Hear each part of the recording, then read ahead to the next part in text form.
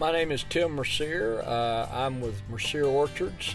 We are a family farm business that has a direct market. We primarily grow apples. We also grow peaches, cherries, blueberries, and strawberries. My dad came as a county agricultural agent. He was the county agent here, and when he got here, there was a small orchard that he purchased in 1943.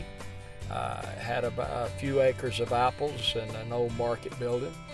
And we've grown to about 200 acres today. My mother and dad did all of this.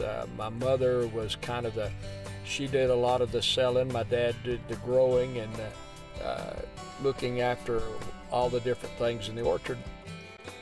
My name is Melissa Lillard. I'm Tim's oldest daughter.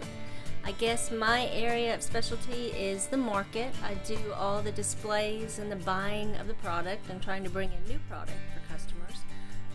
I help with the layout and just the flow of the market.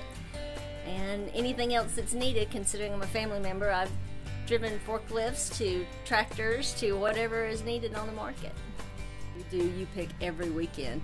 And we start with strawberries, we do blueberries, we do cherries, we do apples. We're going to put in pumpkins this year to do you-pick pumpkins. So it's grown from one weekend out of the year to quite a few. A big business. When we hit October this year for the first time, we realized what it means to have you-pick in October. We had probably last Saturday and this past Saturday as many as 12,000 visitors on the farm for you-pick events to visit our farm market on each of those days.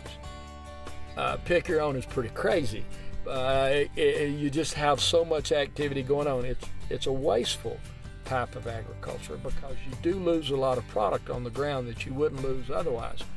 But to give the public that experience is very important. It gives your market a lot of credibility when you can actually put them out there and see what goes on.